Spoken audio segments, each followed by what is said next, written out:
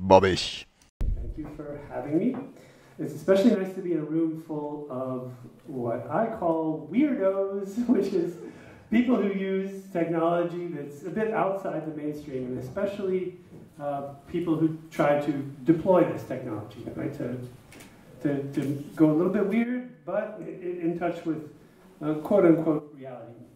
And in that regard, I want to talk about a WebAssembly in particular, which sounds like it should be such a great thing for us, but it hasn't really panned out so far. And so I think everybody's heard of WebAssembly. It's 6 years old at this point. You know, time flies, I know. And basically, you get the pitch and like, oh, it's just this exciting new universal compute platform. That sounds great. I want a universal compute platform, and I want an exciting new one too. And so what's inside it? Okay, well, let's look. To me, the two interesting things of WebAssembly, what it's composed of that I think are novel when combined with success, are that it contains a number of operations that map pretty well to low-level CPU operations. So it's a low-level machine language, assembly language, whatever you like to call it. And then if you compile your software to WebAssembly, you should get a similar performance to compiling it to native. This is relatively new, right? I mean, we've had some experiments in this regard in the past, but never one that's had so much success as this. The other aspect that I think that is interesting about WebAssembly is that it's built to enable composition. And it's built in such a way that it uses the principle of least authority. By default, a module shares nothing with its host or with other modules. You have to explicitly grant it capabilities from the host when you instantiate it, from other modules, also when you instantiate it by linking. We have no undefined behavior. You should be able to build reliable systems out of instantiations of a number of isolated components, which is great. Right? This all sounds like stuff we want, right? So how do you use it in practice? It's a compilation target, right? You have to compile to WebAssembly. So the pitch is compile your code to WebAssembly. You'll get easier distribution to everywhere that can run WebAssembly, which is everywhere now. And you can easily compose it with other systems, maybe even other parts of the systems that are written in other languages. And at this point, we start to get on the hype train, right? Because this is my slide with all the exclamation marks. We haven't even reached the peak of like the hype curve of WebAssembly right now, but like there's a lot of money flowing into it right now, and it's making people a little bit crazy. Like, and so one of the pitches, like, it's in all the browsers, you know, you can serve your code to everyone in the world, to all your WebAssembly engines, and all your phones, and all your pockets, and all your tablets, and all your laptops, and all your everything else. And wait, there's more, you know, WebAssembly is on the edge, right? All of the content distribution networks, your Akamai's, your Fastly's, your, you know, what have you, they all run, or can run WebAssembly on computers that are close to your users. So if you're building a web service, maybe you want to, you know, distribute out like some of your computation to these places that are close to where your users are asking things for. It's getting used even in weird places to, this composition goal is working out even in the case of, for example, like desktop software development. So if you have a library that you don't trust, which is all of them that are written in C, you can then compile that library to WebAssembly. This is a little bit weird, but compile that library into WebAssembly, compile that WebAssembly into C, link that C into your C program, and you effectively have isolation between these two parts by construction. The fact that you've gone through WebAssembly lets Firefox load like parsers for the OGG format, or XPath, or a number of other libraries into Firefox without bringing in risk to Firefox or to Firefox users. And finally, I hate to mention the K word, but you know, like containers won because they were a lighter weight virtual machine. WebAssembly is going to win in the kind of cloud space because it is a lighter weight container, right? So everyone that's selling you Kubernetes right now is going to sell you Kubernetes with WebAssembly or different kinds of cloud composition schemes. So why aren't we winning, right? It sounds so good. Why aren't we winning? Well, it's because in practice, WebAssembly is just a weird backend for a C compiler, right? And we don't compile our code through a C compiler. We might compile our language runtime through a C compiler, but like I'm not compiling closure through a C compiler. I'm not compiling scheme through a C compiler. We're not winning, right? So who's winning? C, C++, Rust. maybe a little bit of Go, maybe a little bit of Zig, but like really those are the main players. But what about us? What about us? We want to win too, you know? Are we just not putting in the effort, or is there some fundamental reason why Haskell and Scheme and Erlang and all these things, why we are not winning on WebAssembly at this point? And to me, the answer is yes. Yes, I do think there is a fundamental reason. And it is that WebAssembly, in its initial form, the 1.0 form, the minimum viable product form, or in the form as it's currently deployed, which is WebAssembly 2.0, which is WebAssembly 1 plus a few more extensions, is not well suited to languages with garbage collection. Right? This is the fundamental issue. This is what has made it so that our languages aren't really having success in WebAssembly. And if we look into why, there are a few funny details here. So if you have a language that has garbage collection, let's say Scheme, for example, and you want to target WebAssembly 1.0, what do? Right? Where are your values going to live? Well, in WebAssembly 1.0, we have one answer. That answer is what we call linear memory. Linear memory is just memory with a simplified layout. It's just a buffer accessed by index. In this case, WebAssembly, as you might know, has a text format that corresponds very closely to the binary format. So in this case, we're going to ask for 10 pages of memory. Each page of memory of WebAssembly is 64 kilobytes. That gives us 640, enough for anybody, as we all know. And we're going to use it all for our garbage collected memory. We're going to have a heap pointer, and we're just going to bump pointer allocate from beginning to end. Okay, right, that's how we're going to store our data. This is just like when you compile to native. So, okay, all right. I'm not going to go into too many details for this function, but the basic thing is when you go to allocate some number of bytes, okay, you're going to bump the heap pointer, but if you bump it past the end of memory, you're out of memory. At that point, you need to garbage collect. So that's what we have down here in bold. We're going to call our garbage collector and retry if we run out of memory. Well, what does this mean? It means we have to ship a garbage collector in the binary, right? When you compile your program, which does something that's not garbage collection, to WebAssembly, your compiler and toolchain has to include a garbage collector in that artifact that you deliver to your users. Already that's annoying because it's size, but it's annoying for many other reasons. And it's so annoying that it pushes the calculus from okay to no, I'm not going to do that, right? And so I'm going to go into the reasons why. So first of all, you ship a garbage collector. Is it going to be a good garbage collector? No, because there are hundreds of person years in garbage collectors and browsers, and you are not going to do that for your garbage collector in WebAssembly, right? Your garbage collector is probably going to be stop the world. It's probably not going to be parallel. WebAssembly has some multiprocessing capabilities, but it doesn't notably have the ability to create a thread on its own. It's probably not going to be concurrent. Okay, all right, I'm going to ship a bad GC, okay. But we have a problem, and the problem is roots. So in garbage collection, your goal is to preserve the live objects and recycle the space for everything that's not live. A live object is an object that's referred to from the roots, or any object which is referred to from any other live object. It's a circular definition, right? And this set expands as you trace the graph of objects. So what are the roots? We have global variables, okay? And we also have any local that's on an active stack frame. So you have 10 stack frames deep. If you did a backtrace, you'd see 10 frames. In those frames, they're probably holding on to garbage collected values. Those are the roots, right? You start with these values and you see what values they reference. We have no way to visit the stack in WebAssembly, unlike in a native compiler. And this leads to a lot of problems. This is good in a way because it's an abstraction over the platform and you don't have like stack smashing attacks. But it's bad for shipping a linear memory GC. It makes it more difficult.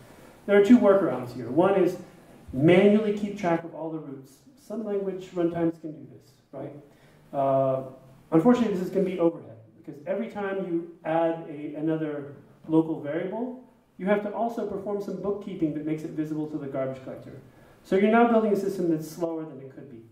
Or you could simply tell your compiler to put everything in memory, and you're not going to do any bookkeeping, But on the other hand, you're not going to be able to precisely know what the roots are. This is called conservative garbage collection.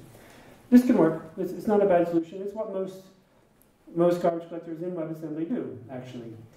The state-of-the-art solution is neither of these, right? You have the compiler emit a side table for the garbage collector's use, telling the garbage collector where to find the local variables. But you can't do that, right? Because we have no way to communicate with any garbage collector. We have no way to know where we are in the stack in WebAssembly. It's a drag. It's annoying. It gets worse. It gets worse. Like you're starting to look at building this system with linear memory and GC. First of all, if you're building a web application, you're aiming to deploy your WebAssembly on the web, then you're going to probably have callbacks from JavaScript. And JavaScript is going to reference WebAssembly objects. This is a very common pattern, and it's almost impossible to avoid it. So you're going to have cycles between the JavaScript heap with its garbage collector and our linear memory heap, and these things don't know anything about each other. These cycles in practice are going to be uncollectible. You're going to lead to memory leaks. It's pretty annoying in that sense. Maybe your application doesn't live so long, so it's okay, but okay, it's another annoyance. And then finally, when you give an object to JavaScript, you give it as an integer, specifically an index into that linear memory. And so if JavaScript wants to read or write to that object, it has to have a capability over all linear memory. You have no abstraction at that point.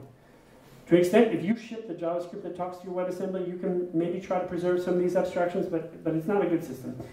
And then if you manage to compact memory, only if you have precise roots, you can't give the memory back to the operating system. There are some pending proposals to do this, but it's not the case yet. So, I mean, in the eternal dialectic between worse is better and worse is worse, or are we going to build a thing that just sort of works, or are we going to build the right thing? I think most people in this room are more on the right thing side of things, right? Okay, you know, nobody's completely in one camp or the other, but if you're one of these persons and you check your gut, you're like, no, I'm not going to wait, right? Because this is not good enough.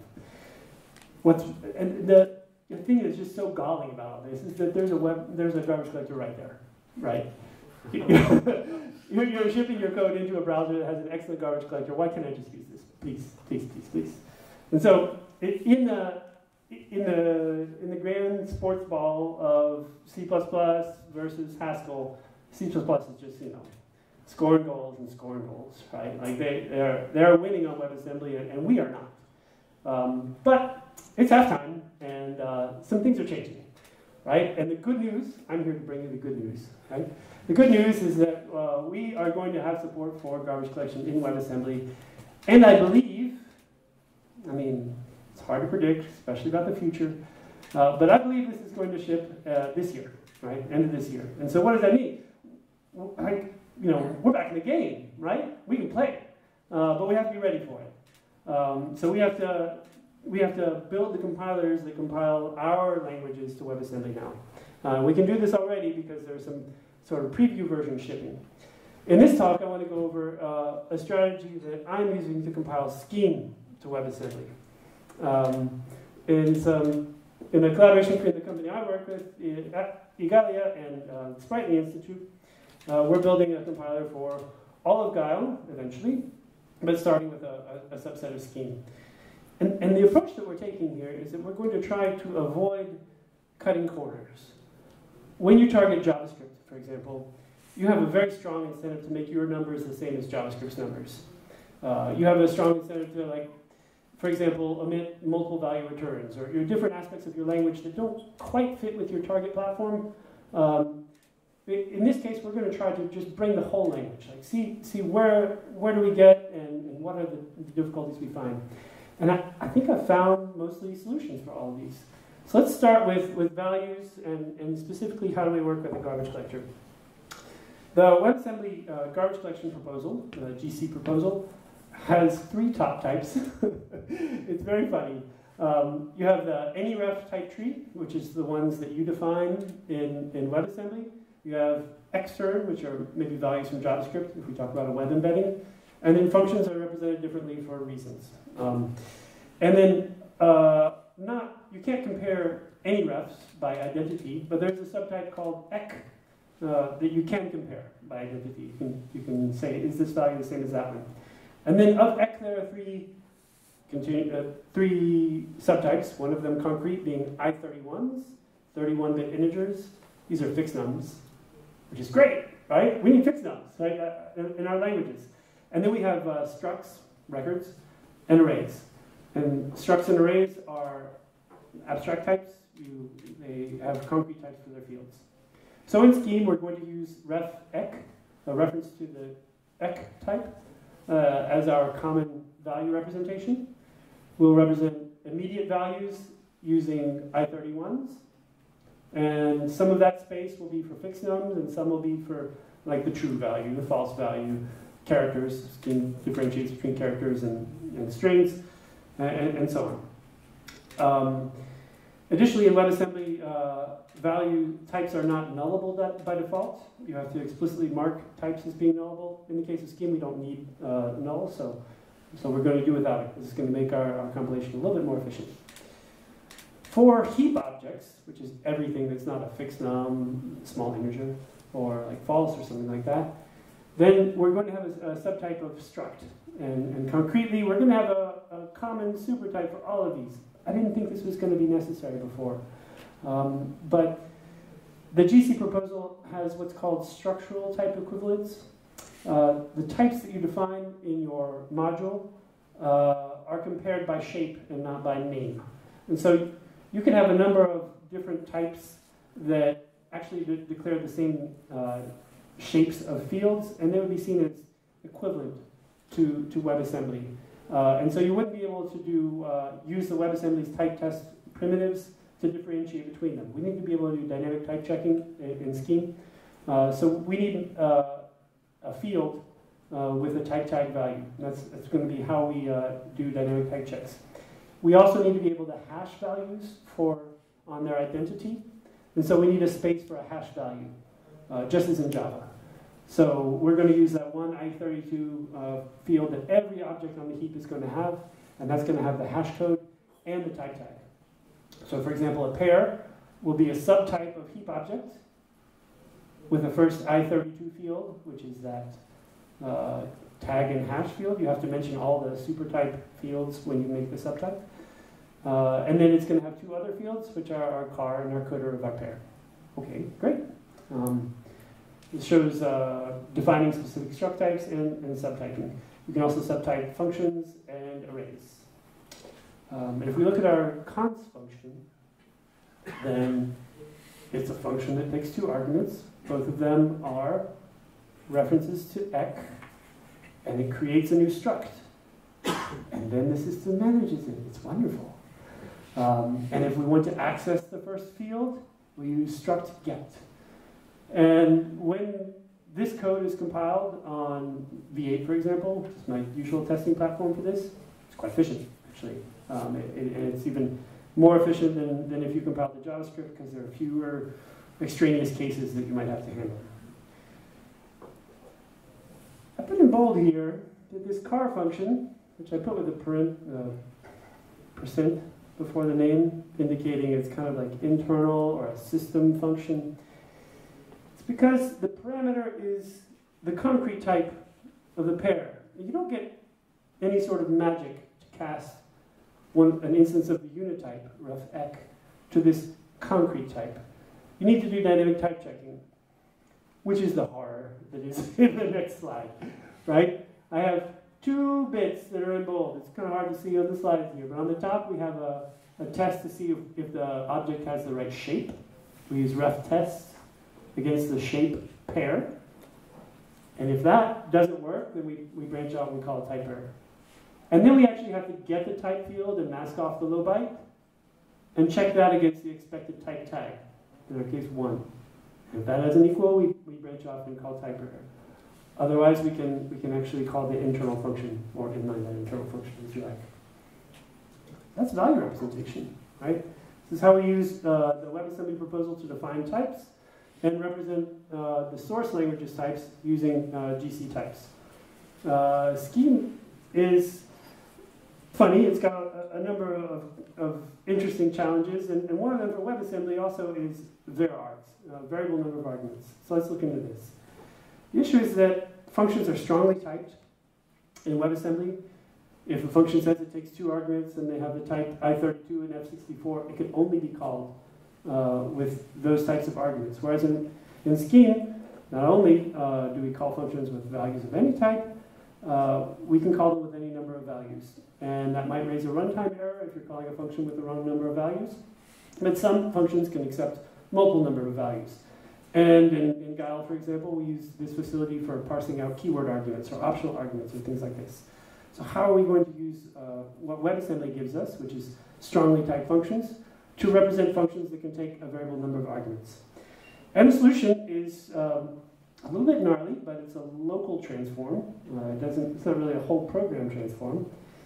We effectively do what for example, the x86-64 calling convention is, in which you allocate some number of registers to the first n parameters, and then otherwise you require your parameters to be passed in memory. And when you call a function, you pass the number of parameters that you're giving it. And given that number of parameters, that function will know, A, is it the right number of parameters?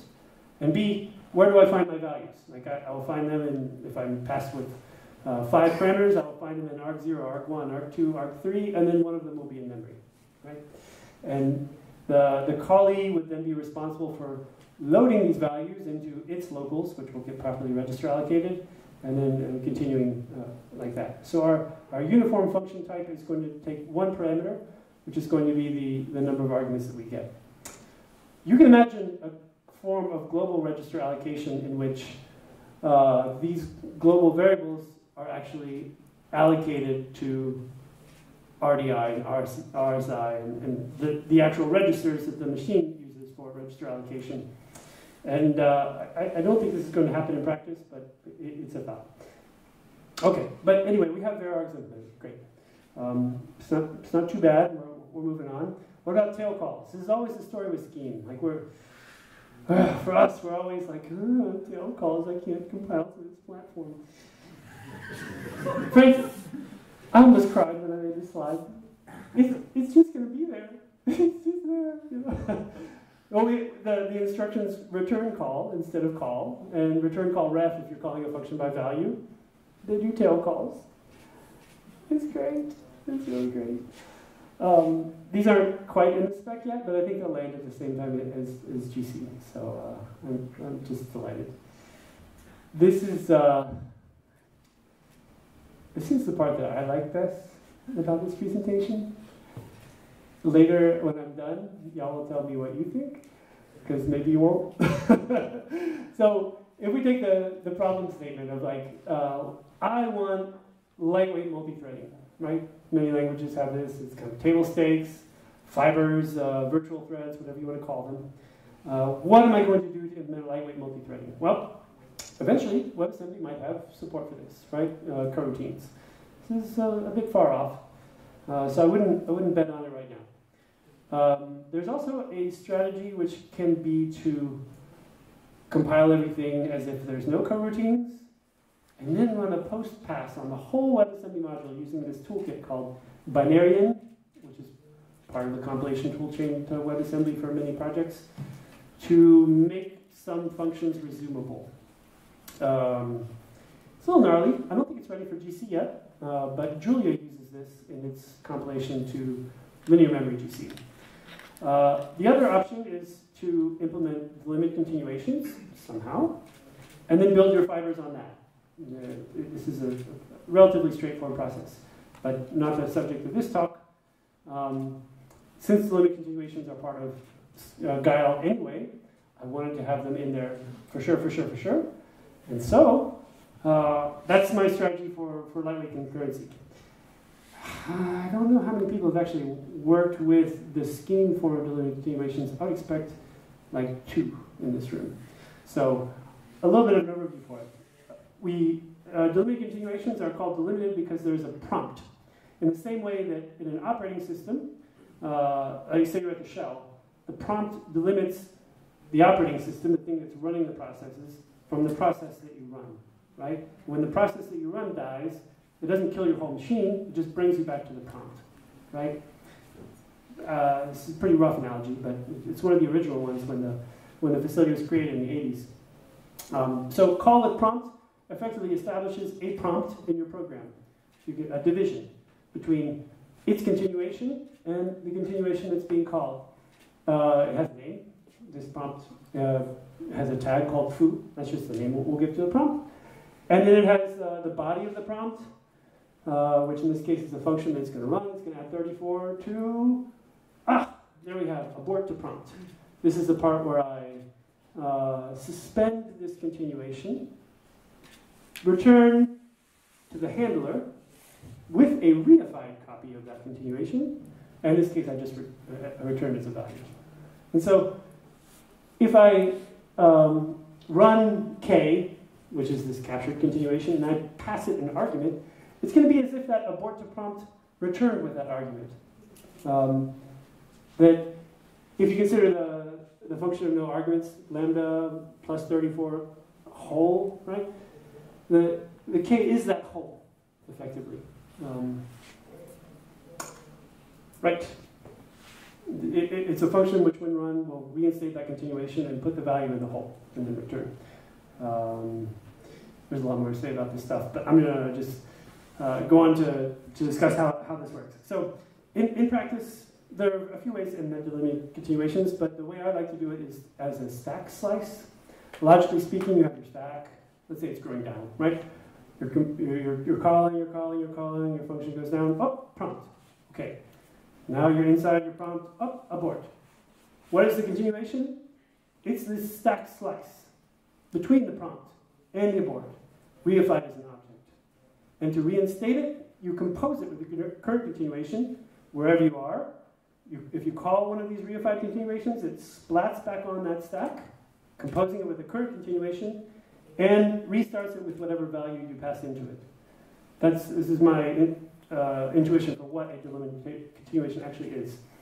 And so to implement this on WebAssembly, what I'm doing in Scheme is that I'm running a transformation that turns, this is a little weird. It's called a continuation passing transformation, a particular variant of one, that turns all non-tail calls, all calls that you would need to return to, into tail calls. And it does so by, when you get to one of these calls, the compiler knows what variables are going to be needed when it returns, and so the compiler will push those values on an explicit stack. And then it will tail call, and it will also push where to return onto another stack. And then it tail calls the function you're calling. And when that function returns, I think I have this in the next slide actually. So before I call, I push the live out variables onto a stack. I push the return continuation on a stack, and I tail call the callee. When that callee returns, it pops the continuation from the stack, and then tail calls it. And that return point is then responsible for taking those values that I pushed onto the stack and pulling them back into local variables. What does this give you? It gives you a reified stack that you can slice, which is exactly what you need to implement to limit continuations. Calling a prompt just captures the current level of the stacks, and aborting to a prompt slurps out those values into some heap object, and then tail calls whatever the prompt's continuation was. And you never have this problem of like needing to jump up and down of the control stack because all your calls are tail calls. It's a little deep. Like I say, my favorite part, but it's a little detailed. Right. The cool thing is that with this arrangement of delimit continuations, we don't need to wait on anything else. We can ship delimit continuations now, and we don't need to wait on like the effect handler's proposal. We can have effect handlers now, and we don't need to wait on anything else. And incidentally, this also gives you a good error handling story, because whenever there's an error, you just tail call the error handler, and it has all the state reified that it needs to inspect, for example, to give you a backtrace in terms of your own language, or to be able to let you debug and inspect local variables in terms of your own language, or even to modify local variables and resume the continuation. Right. So, We've done the first four. We've done values, we've done varargs, tail calls, limit continuations. Also, Scheme has this, although all values are the same type in the sense of Bob Harper's unit type, we do have different kinds of values, right? We have exact integers, we have inexact reals, we have complex numbers and fractions and all kinds of crazy things. When you run on the web, the nice thing is that in the same way that you have a garbage collector that's just right there at your reach, right there at your disposal, you also have a good implementation of arbitrary precision integers, which is big int. So when we need to reach for the general case of how do we represent like a big integer, we don't need to just rely on it fitting into a floating point number. We can use a proper big int value, and then we can use the built-in operations on these big ints, which are also going to be efficient. The result is that you can ship a system with support for all kinds of different numbers, and you don't have to have it. You don't have to have such a big binary size for your module that you're shipping. Of course, for small numbers, we're going to take advantage of the I31 fixed nums, or I31 immediates, a subspace of which we're going to reserve for fixed nums. And for floating point numbers, we also have to, unfortunately, make them, in the general case, to be heap objects, unless the compiler can unbox them for whatever reason. If you are compiling to a non-web target, though, you obviously can't rely on big int. But since the way that WebAssembly modules compose with each other and with host facilities is actually the same, you can implement that big int functionality via another WebAssembly module. So if you're running your code on like Fastly's edge compute platform, then you compose your Scheme module with the module providing effectively big int services, which might be compiled from like GMP or mini GMP or something like this. Right, and that pretty much covers it. You know, like when I got to this point that I realized that we could do everything. I was like, oh, it's go time. It's go time. We are going to get Scheme on the web platform, and I'm happy to be able to work on this right now.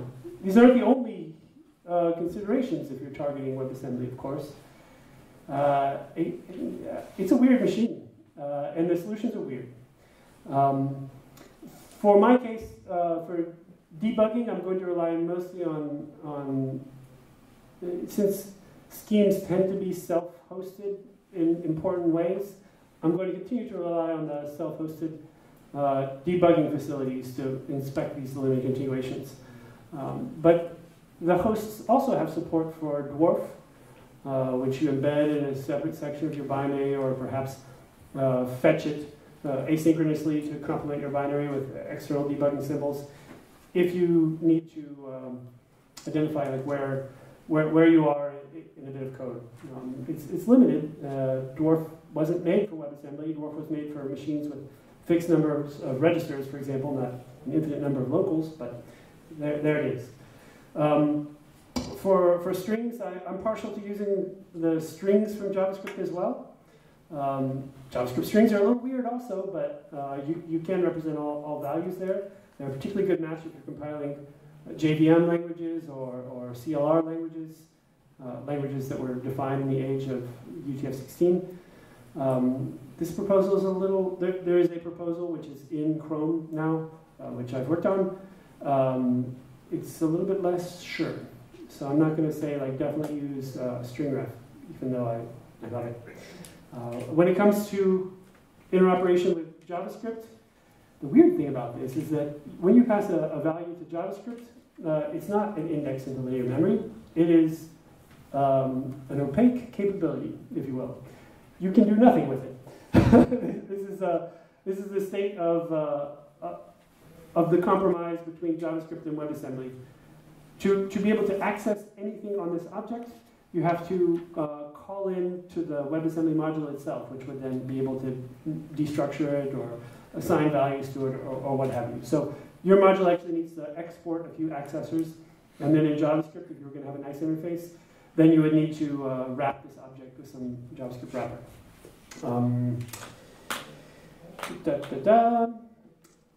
And just a final couple nerdy points.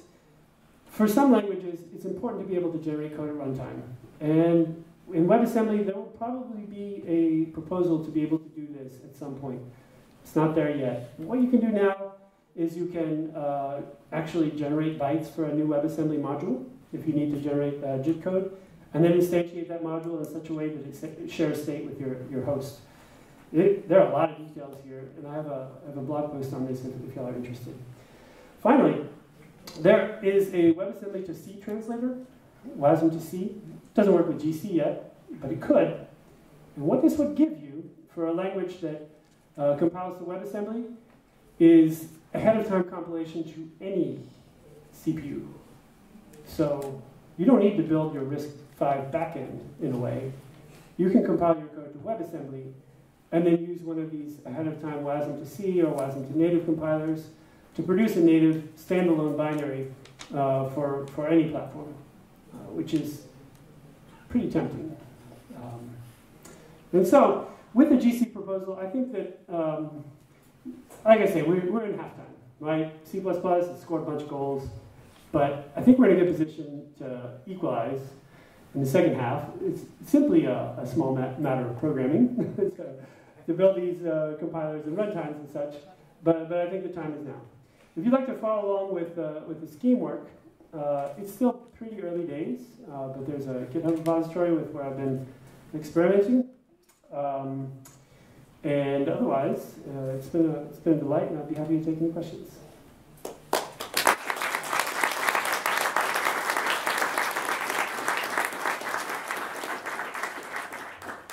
Excellent, thank you very much. Yeah, I especially like the WebAssembly S expression syntax. That's quite familiar. So, questions? Last time I checked, the garbage collection MVP in WebAssembly still doesn't support weak pointers and finalizers. I'm not sure if Scheme supports these type of language features, so how are you going to be implementing those? Very good question. I think the consensus right now is that this is a host concern. And so to implement weak pointers, you would call out to JavaScript and use weak maps, right, which is ephemerons, and actually ephemeron tables. It's a pretty good facility. And on an edge platform, they would need to implement it in some other way. Similarly, for finalizers, there's a JavaScript finalization that's out there in all the browsers, and so you would call out and use JavaScript. It's not the kind of finalizer that can resuscitate objects, for better or for worse. So it's really post-mortem finalization. That is the sense in which you do have to truncate language to platform if that's an important thing for your language. Yeah. Follow-up? Another question is that you mentioned that if you ship your own garbage collector via linear memory, then you have the problem of cycles between the two heaps. But if you are shipping your own garbage collector, then your own garbage collector can know when the object is going to be collected on the linear memory. And on the other side, on the JavaScript heap, you have things like finalizer registry. So you can also have some hooks to fire when a JavaScript object is garbage collected. So I'm sure these two facilities will allow some kind of circle breaking between the two. That's a good point. Actually, there's one way that you can break cycles, which is for any link in the cycle to be weak. In that case, it works. It's tough to ensure this by construction, but finalizers alone won't do this because especially the WebAssembly to JavaScript link is strong generally. Well, no, that one can be seen by the GC in linear memory. Okay. The WebAssembly to JavaScript link is usually strong, and similarly, the JavaScript to WebAssembly link is often strong as well. This is like a combination of ref counting and tracing, and they really can't do the cycle. To my understanding, I've looked into this a bit, but that's my understanding, that it's not something that's amenable to like building robust, reliable systems in which you know that it has a property that cycles will get collected. But there are workarounds, you're right. Yeah, thank you. Hi, thanks for the talk. I was wondering about your slide on type checking, or runtime type checking, and you said WASM has a sort of structural type equality. And I'm wondering, is that linear in the size of the object, or? No. one way to implement this is, so, all right, backing up a little bit.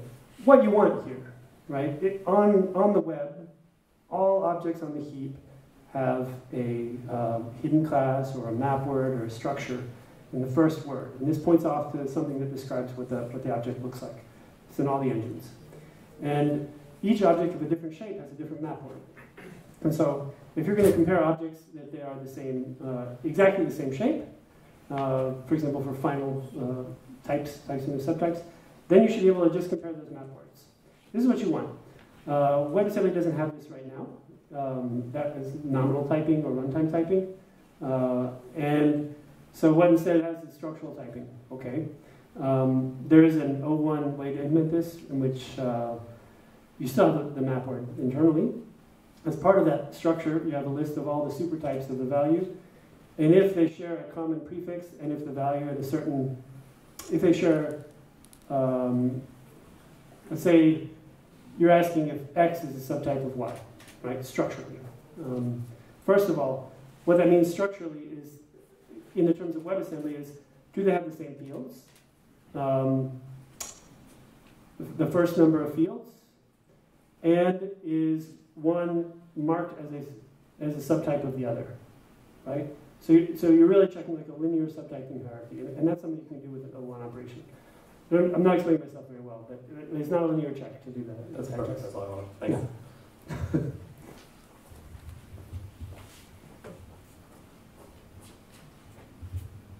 I thought that GHC has a WebAssembly backend these days. Are they winning? Huh? Are they winning though? I don't know. Does it have all the disadvantages you talked about, or? Well, I mean, so I don't know if they're winning, right? So I don't profess the knowledge in that regard. I'm working on it. Are you working on winning? I hope so. Yeah. Now is the time. But I would suspect that it is slower than it could be, because you can't implement GC over linear memory as fast as a system with the host garbage collector. Rough approximation. And I would suspect also that the binary size of these compiled artifacts is larger than you would want. And I would also suspect that interoperability with the host, in particular JavaScript, is suboptimal. But you're absolutely right that you can get it to work right now. And I think Haskell is probably well positioned, already having this, to take advantage of the built-in garbage collector. We have time for one last question. Okay, so I have a question about control flow. So when you translate your program, into program with tail calls, you're stop using the hardware stack. Yeah. And yeah. so you will lose some efficiency. Yeah. And every program, even programs that do not use delimited continuations, have to pay the cost. Yeah. Have you measured it? No, I haven't got it. Okay, and and with WASM to see how does it deal with tail calls? Because the C platform does not have tail calls. I think it probably doesn't. I haven't checked actually, but since tail calls aren't part of the official standard right now, I don't think that WASM-C would support them right now. That's a good question. With regards to the CPS conversion, I completely agree there's going to be a performance hit. Hopefully not too bad, because hopefully your program is spending time in inner loops, and inner loops without a call inside them don't need to undergo this separation into multiple functions in a weird calling convention. Great talk. Thank you very much.